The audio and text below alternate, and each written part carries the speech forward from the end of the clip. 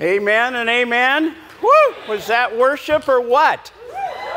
Now, you know, we get to see the front line, and they're just beautiful, and their voices are awesome. But we don't see this fella walking in the back there, the drummer. Thank you. Woo! Yes. Boy, it is good to be in the house of the Lord, is it not? And it's good to see the house full. Amen? Woo! It's good. Rubbing shoulders with saints. That's kind of a cool thing. Yes? If we were out in the park, we'd just kind of be slipping by each other because we'd all be perspiring, right? Yeah. So it's nice that we can come inside. And it's nice that we have one service to have more people together. I was talking earlier to a couple in the back over on this corner over here, and they said, boy, we're gonna see people that we haven't seen. And isn't that way cool? It's difficult. It's neat that we can have 3 services. It's neat that we can have the 6 o'clock on Saturday night and usually the 9 o'clock and then the 11 o'clock, but it kind of isolates us, doesn't it? We don't get to see the body like this together, so these kinds of times are just awesome. It's really good. I wanted to let you know that my watch broke. So, and my eyes are so bad I really can't read the clock in the back, Jim. So, so if you're watching from home, would you just call in to Jim and let him know that we're running a little bit longer? So I just wanted to put that out there in the beginning. You know, it's a amazing thing how God takes His word, and divides it amongst a body like this. Because this young man over here will probably receive a different word from the truth of God's word than this young man in the white shirt over here. And God will be speaking through the Holy Spirit to all of us from the same verse, from the same word. The miracle of God and how He touches us, and how that particular verse, how that particular thought impacts us because we have a need. Maybe we're going to use it to heal. Maybe we're going to use it to encourage, that we were looking for just the right phrase, just the right thought to share with somebody later this afternoon. So God is going to take that holy word and He's going to multiply it and use it by whatever number we have in here and however many people are blessed to watch us from their living room. Let's pray together before I start, asking God to take this word and to plug it into our life today, challenging each of us that perhaps we might be a little different, not because it's a weird pastor up here talking today, but it might be a little different because God touched us today. So pray for that in your life, and pray for me as we share that word together. Let's bow before Him.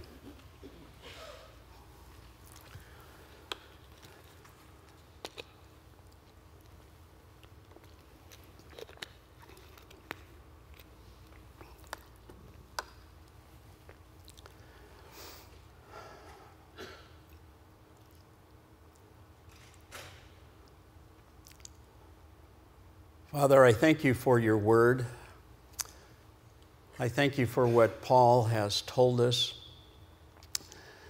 as he has explained the mystery of the ages, that Christ is in us, the hope of glory. And Father, this day, as we collectively here this morning, sit and read your word, we pray that that word, that truth, will impact us personally. Not just the time that we camp out here for a half hour, 45 minutes listening, but that it impacts us as we leave and as we walk into the world. We thank you for that miracle. We thank you for you in our life. And it's in Jesus Christ's name that we pray. Amen. And then people said, Amen. We're going to talk today about a condition that we have. Not that we go to see Dr. Do-Right with, but a condition that we have inside of us. The inability to be part of God's family without God doing something for us. We're gonna look at something Paul gives us in Romans chapter 5, and we're gonna read a few verses there in a little bit. And then we're gonna flip back into the Old Testament where it really gets dusty, and when you open it up, things fly out, and it's just really scary back there. We're gonna look at Samuel, the book of Samuel, and we're gonna pick up on a guy in that old book that understood what adoption was about. Understood that he was helpless, that he had no way of helping himself, but that somebody came along in his life and called him son. As I was getting ready for sharing with you guys, I came across, I read in a periodical a description of adoption, and I thought it was pretty good, so I want to share it with you. It was given to me, or it was in the article by a fella. He was a family therapist. His name was Paul Faulkner, and I don't know why I'm looking at it with these glasses, because I can't see up close with those, so we'll switch over to my grandpa glasses. Well, that's a lot better. I used to have bifocals in those glasses, but I took them out, and so we had to change over. So Paul Faulkner tells of the man who was set out to adopt a troubled teenage girl. One would question the father's logic, Paul said. The girl was destructive, disobedient, and dishonest. One day, she came home from school and ransacked the house looking for money.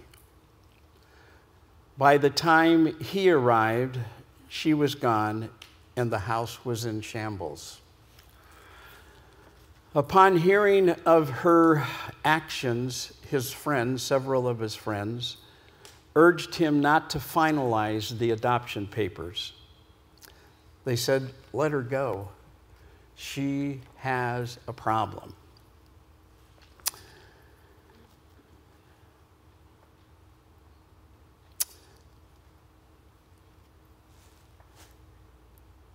They said, "Let her go. After all, she's really not your daughter." His response was simple. He said, "Yes, I know, but I told her she was."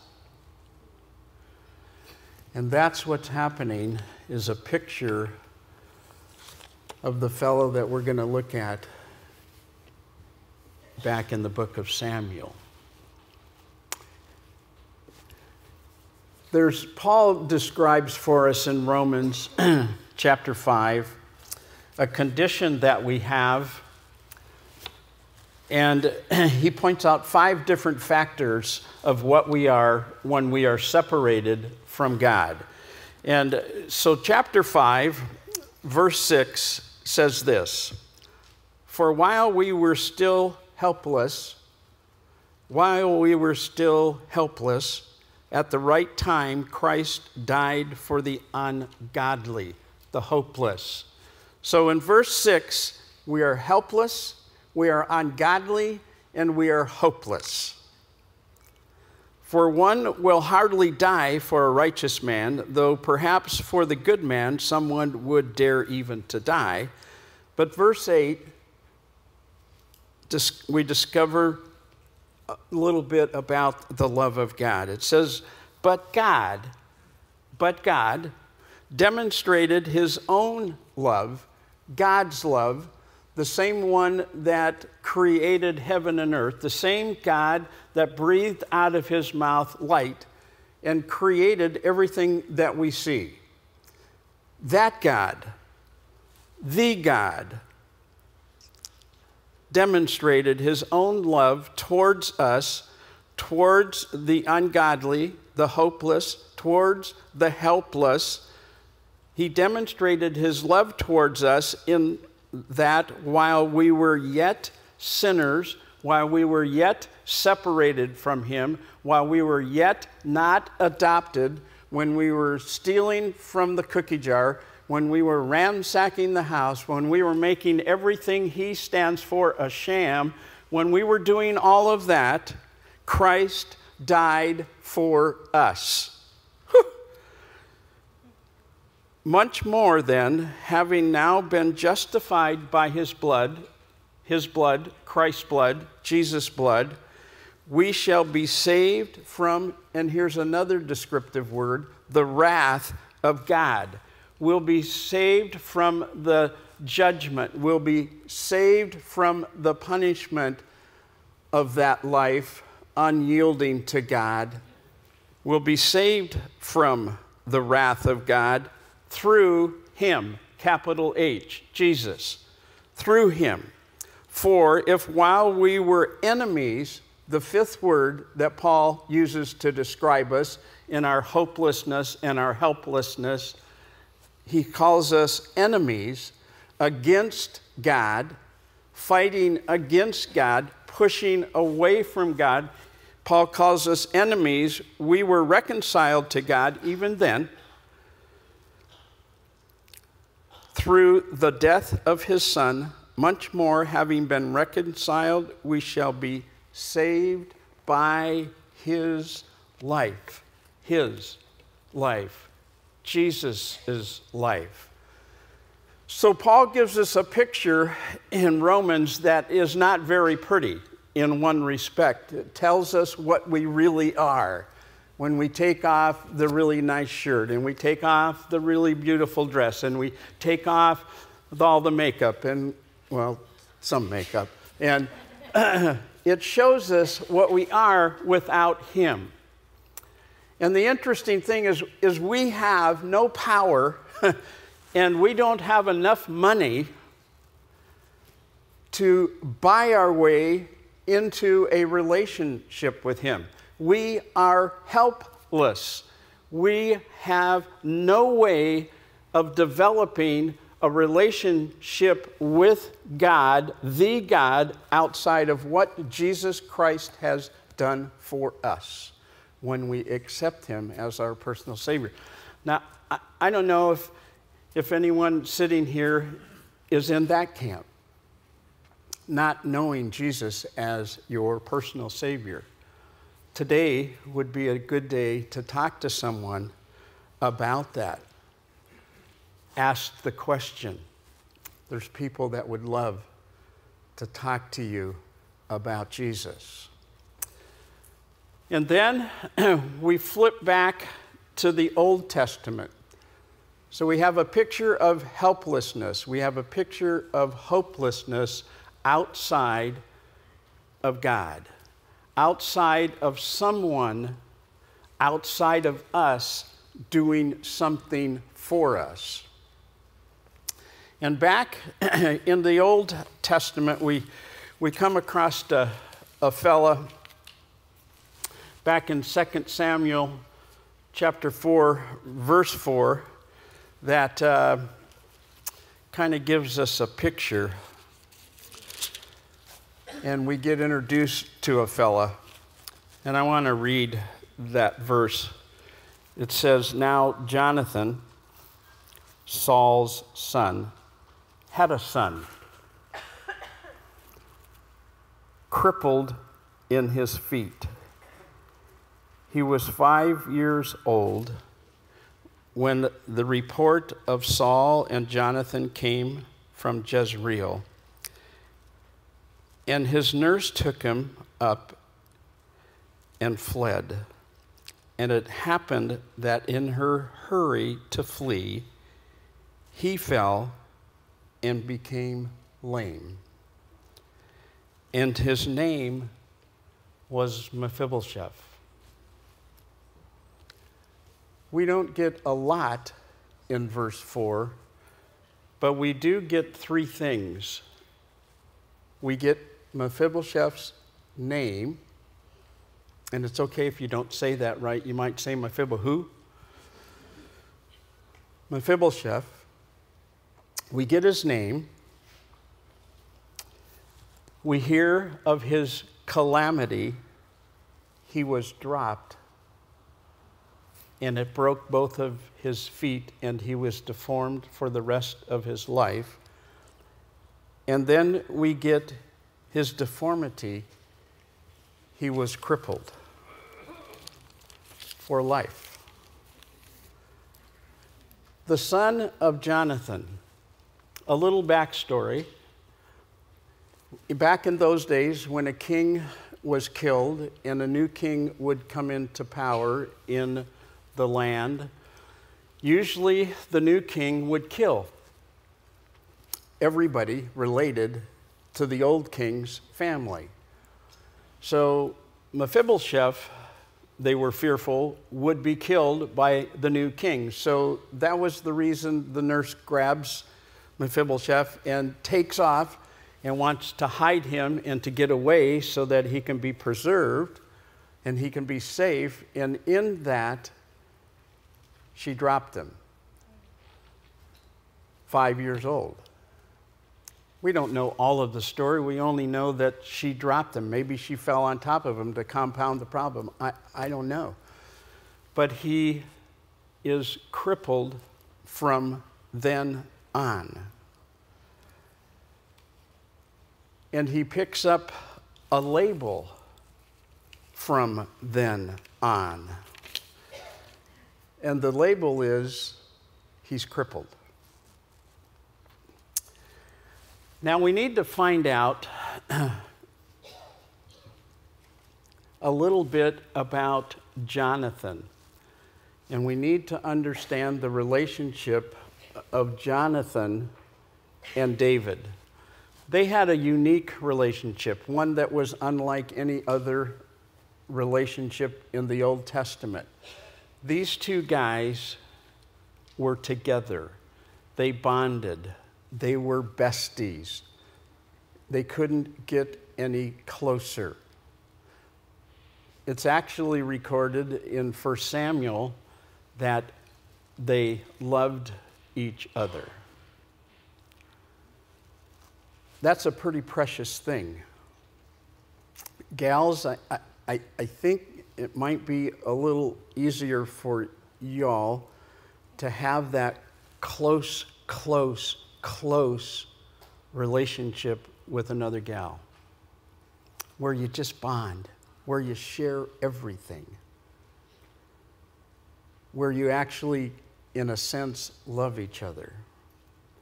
But for guys, doesn't happen a lot.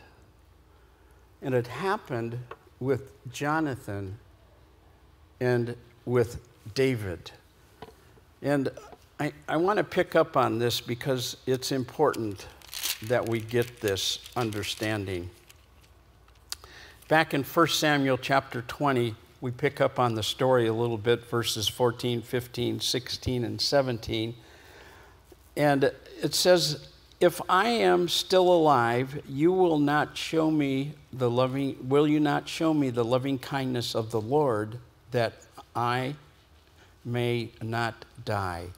You shall not cut off your loving kindness from my house forever, not even when the Lord cuts off every one of the enemies of David from the face of the earth. So Jonathan made a covenant with the house of David, saying, may the Lord require it at the hand of David's enemy. Jonathan made David vow again because of his love for him, because he loved him as he loved his own self. Flipping back just a little bit further in chapter 20,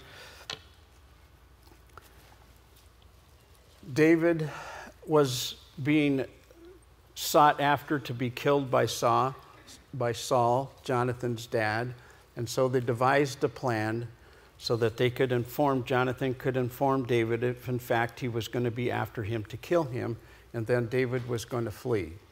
So later in the chapter, the plan unfolds, and David finds out that Saul indeed is going to kill him. So he takes off, and Saul shares this. When the lad was gone, part of the plan, David rose from the south side and fell on his face to the ground and bowed 3 times. David to Jonathan. David to Jonathan. He bowed 3 times, and they kissed each other and wept together. But David wept more. Jonathan said to David, go in safety, inasmuch as we have sworn to each other in the name of the Lord, a vow before God. And here they go repeating it, saying, the Lord will be between me and you, and between my descendants and your descendants for a week or 2. No, it says forever. Yeah, right. Then he rose and departed while Jonathan went back to the city. This is the last recording that we have of David and Jonathan together. It's the last time in the scripture that they were face to face with each other. So the story goes on, and David becomes king, as we know, becomes king of Judah, and becomes king of Israel, king of the Jews. And he sets up his kingdom, and he is a successful king. He is a powerful king. In the backdrop is Mephibosheth, still in hiding. He's in a lonely little place, we'll find out here in just a minute. And he was helpless, much like the story we read from Paul's description of helplessness, of hopelessness. Not only is he helpless, not only is he living in a faraway place, but he's crippled. Back in that time, it was a real strike to be crippled as the male, because you were unable to take care, you were unable to provide, you were unable to be productive. So it was a blow to Mephibosheth. He was helpless. He did not know of the covenant that was made between his dad and the king, David.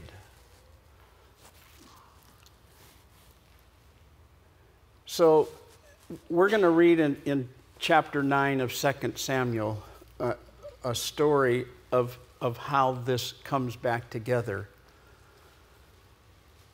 But, you know, when we read Scripture, we only have a few verses. In fact, it's just one chapter, 13 verses, that talks about this adoption and reunion. And so this story is kind of like looking through a knothole in a fence at a whole scene in a city block. You just don't see all of it. So David is in the palace, he's in his home, he's wondering, he's sitting there, he's thinking, and maybe it flashes back on him. My buddy, I wonder, we made an oath. We made a vow before God. We don't know what was in David's mind. All we know is what Samuel records for us, and that unfolds here in chapter 9. So we're going to pick up on it a little bit, if I'm able to read it. Then David said, "Is there yet anyone left of the house of Saul, that I may show him kindness for Jonathan's sake?" So there was something going on inside of David, inside of his heart. He was being pricked with that oath. For Jonathan's sake. Now there was a servant of the house of Saul that was in the town, whose name was Ziba, and they called him to David. They went and got him. Somebody went out from David's palace and got Ziba, the servant of Saul, and said, "Hey, king wants to see you."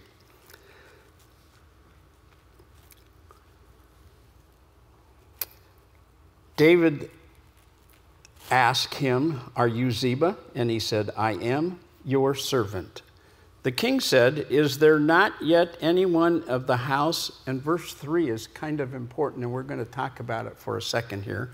The king said, "Is there not yet anyone of the house of Saul to whom I may show the kindness of God?" And Ziba said to the king, "There is still a son of Jonathan who is crippled in both feet." The tag, this is almost 20 years later that this is unfolding from when David and Jonathan last had contact. 20 years, and a lot happened between here and here. So we get verse 3. Samuel gives us verse 3. Just think, here's the king saying, "Well, I want to do something, you know, I want to help here." And so he says, "Is there anybody left?" And this Ziba guy is called, and he says, "Yep, there's a son left." A son left, but he is crippled. I wonder, it's just Doug, I wonder if David said, "Wow, wonder if there might be somebody else left. This guy's crippled, not going to fit in the palace real well." I wonder if there was a thought. Another thing that I wonder when I read verses like verse 3 is, why do we always put a tag on somebody? Why do we do that? Why do we list a thing?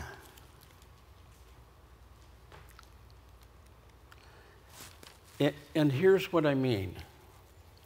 Have you heard about John? You know, the guy that got divorced? Or I got a letter from Jerry. You remember him, the alcoholic. Sharon is back in town. What a shame Sharon has to raise her 2 kids by herself. I saw Melissa today. I don't know why she can't hold a job. I wonder why we do that. And on the flip side of that,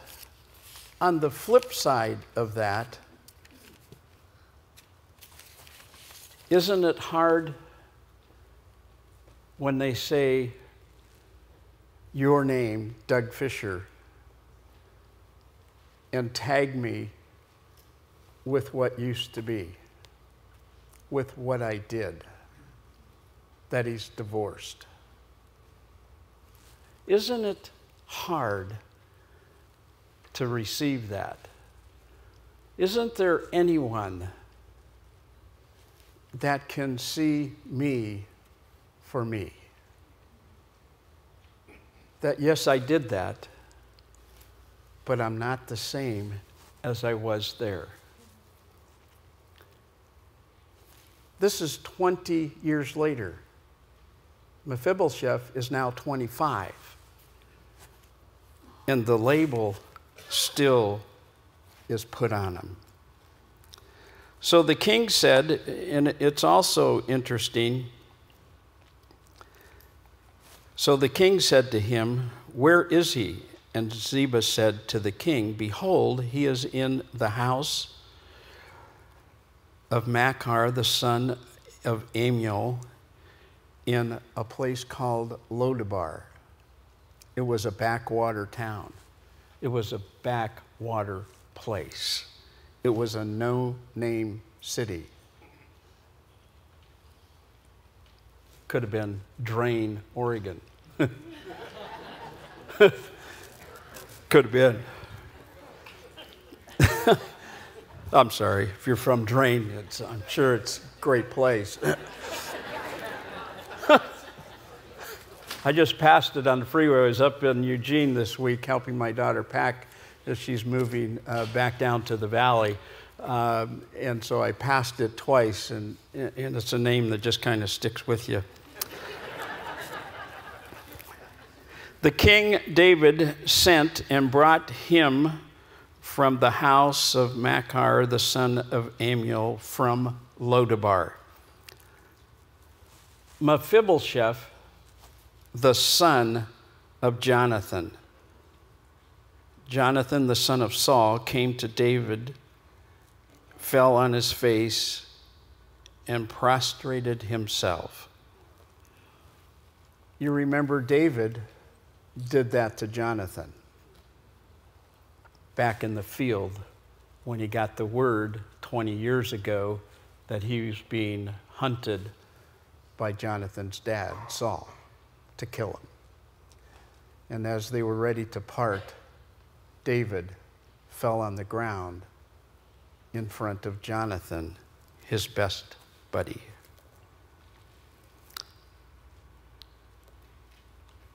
And David said, "Mephibosheth." And he said, "Here is your servant." Let's stop there just for a second. Mephibosheth, for 20 years, has been in Lodabar, in the backwaters, out of public sight. No mention of him until the second book of Samuel. He's been picked up by the king's army. The king, the guy in charge, the big guy, sends out some cohorts and they pick him up and they bring him to the palace. Think of that. I think he may have been wondering, was this the day I'm dying? I'm going to go see the king. There is somebody that I don't know that I have been running from for a long time, and I don't know what's going to happen. Here is your servant, as he's face down on the floor.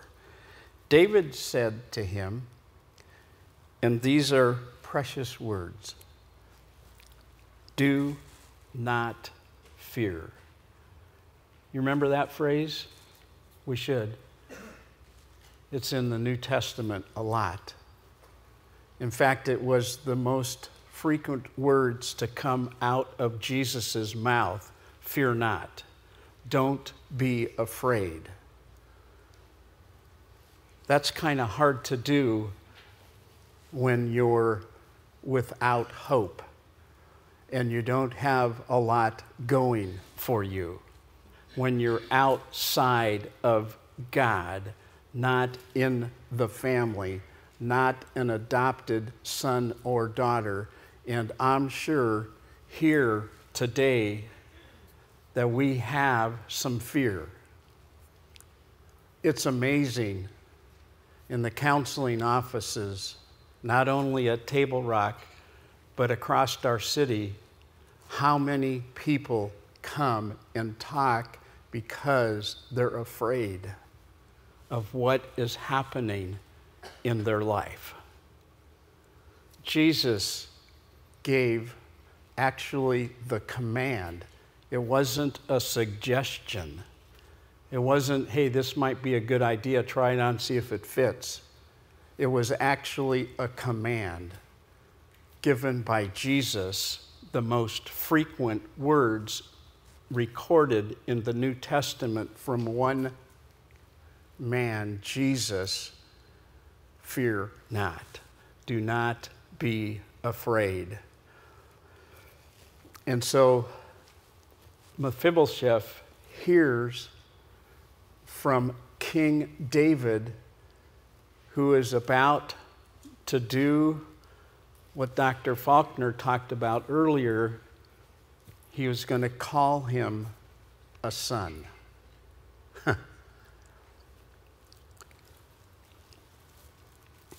Just one other little tidbit if you're into tidbits. I had a lady come up to me last night and she says, thank you, I love these kinds of facts, and she was writing it down. Do not fear is in every book of the entire Bible. It's a big deal to not fear because of what it does to us and where it causes us to live, or where we think we are in the pecking order.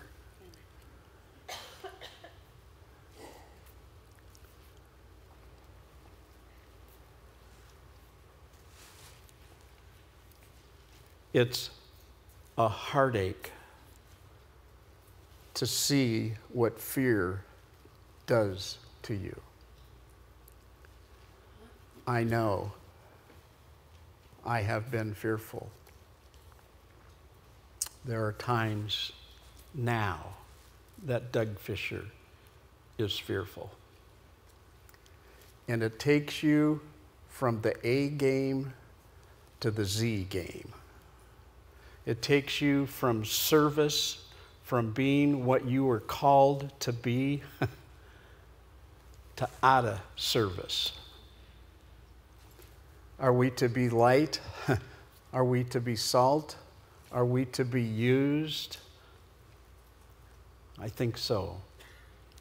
But it takes us from here to here, and it doesn't take very long to get here.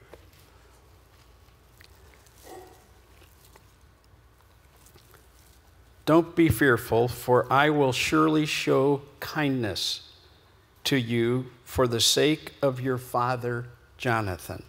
The vow 20 years ago, for the sake of your father Jonathan, and will restore to you all the land of your grandfather Saul. That was no small deal. Saul had a lot. He was the king.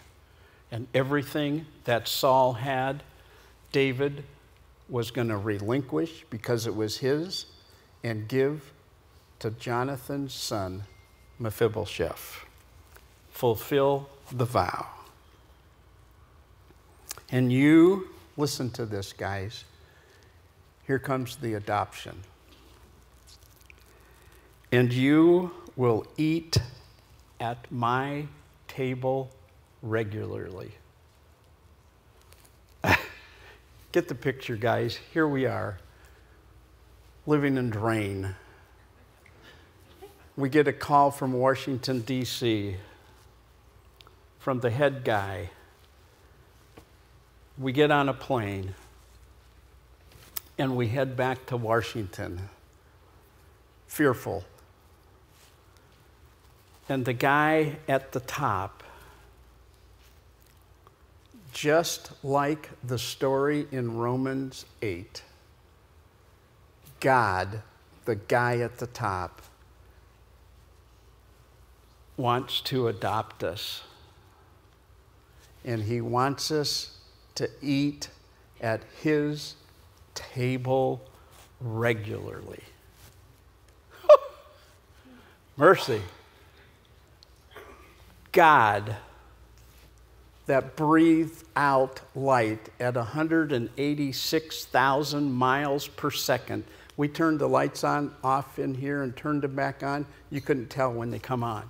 It's 186,000 miles per second is the speed of light, and God spoke light. That God says, I want you to eat at my table. That's an awesome thing. That's an awesome thing to be called a daughter and a son of the King, God. But that's what's unfolding here for crippled Mephibosheth.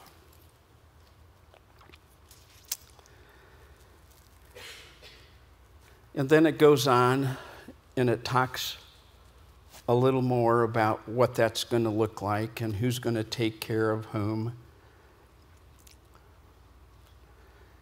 Verse 11 says, Then Ziba said to the king, according to all that my Lord the king commands his servant, so your servant will do.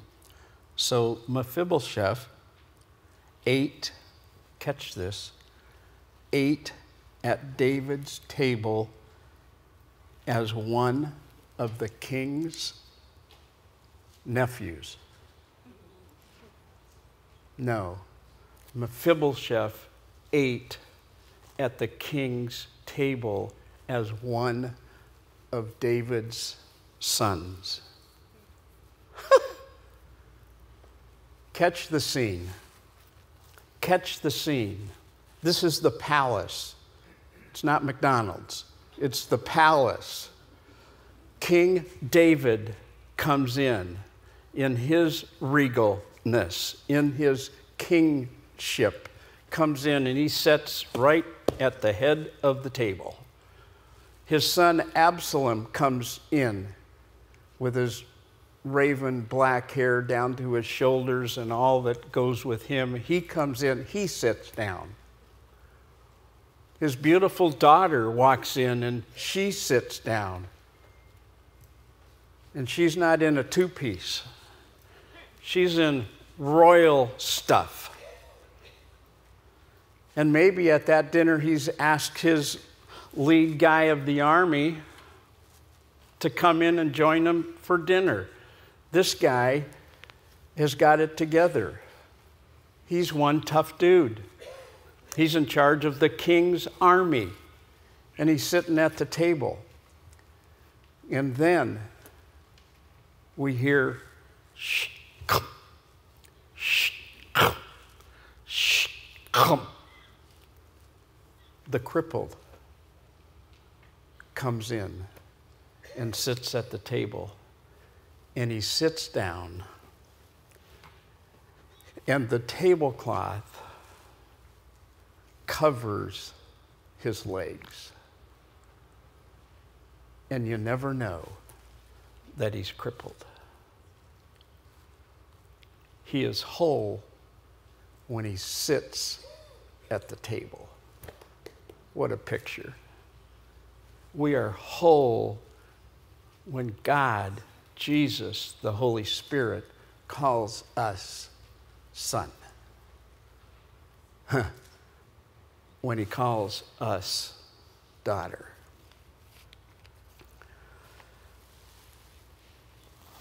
So what does it mean? What does it mean? It means that we, in our hopelessness, in our helplessness, in our enemy state, have an opportunity to have a relationship with God Almighty and to sit at his table and to be what he desires us to be.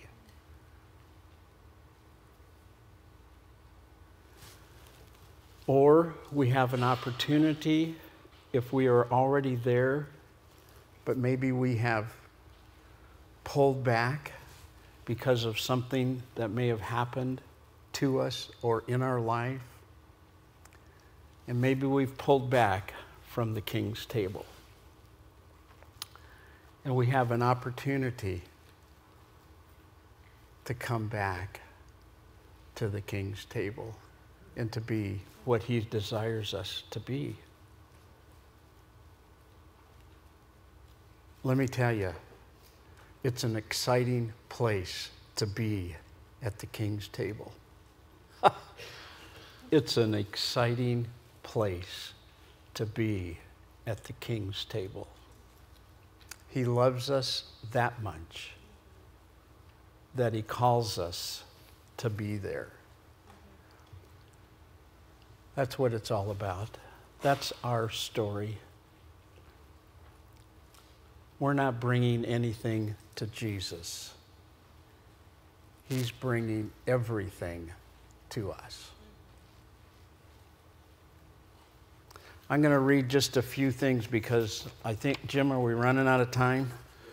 Did you get that call that somebody from at home? Okay. I'm going to obey my wife. Last night she told me don't read the whole list, and I did it anyway, but she highlighted some important points, so I'm just going to give you the important ones. And these are things that we need to remember, guys. And I'll make it quick, Jim. You have been adopted, Romans 8:15. You have access to God at any moment, Ephesians 2:18. You are beyond condemnation, Romans 8:1. And babe, it's the last one. You are delivered from the power of evil, Colossians 1:13. These things are important. They're important for us to know if we don't know Jesus, but they're important for us to know if we know Jesus. Because in that doubt, in that fear, in that temptation, in that habit, we need to know that these things are true. Amen? Amen. Amen. We're going to take communion, have a little fellowship together with the cup and the bread. If you'd like to take communion, guys, this is really a neat time for you to shine because you can go up there and get communion for your wife and get points. If you want to take communion, come up and get them in the back, in the front, and then we'll have communion together.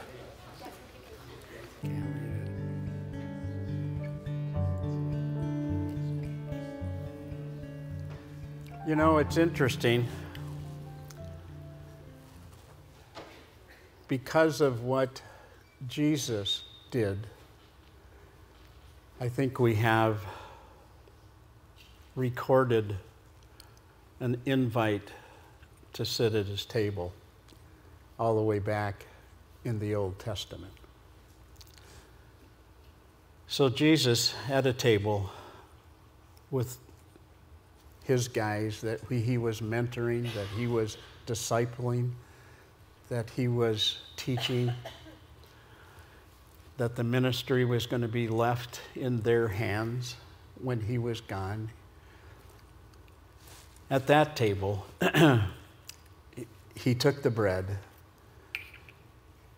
and in a loaf then ripped it apart, and he used the bread as a symbol and a story of what was going to happen in just a few hours to him. And with his guys, and with us today, the body of Christ, we take the bread. And Jesus said with his disciples, "Take, eat. This is my body, which is broken for you."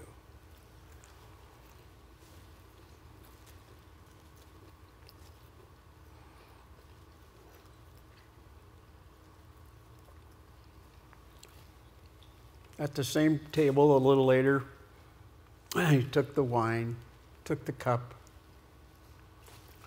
and he used it as an example. He told his guys that this is a picture. And he said, "Take, drink. This is my blood that will be shed for you. Drink together."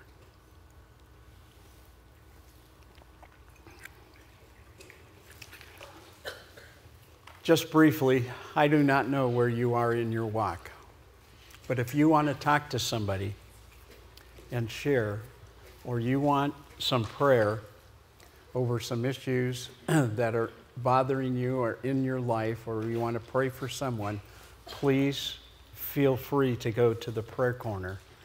If you want to talk to someone, we want to talk to you up here in the front. If you want to be baptized, if you're saying today's the day, can't get any hotter, I'm going to be baptized, we want to do that as well. So let's stand together and we'll pray and we'll get out of here. God, I thank you for today. I thank you that you allowed us to be here in this place for this time, for your word. And Father, I pray that it will impact us, and that it will cause us to lean into you a little more, believe in who you are more, take that promise that you will never leave us or forsake us, and hunker into it, Father. Thank you. Thank you for this group in this place on this day, and we pray in your Son, Jesus Christ's name. Amen. Amen. Amen. Enjoy Sunday.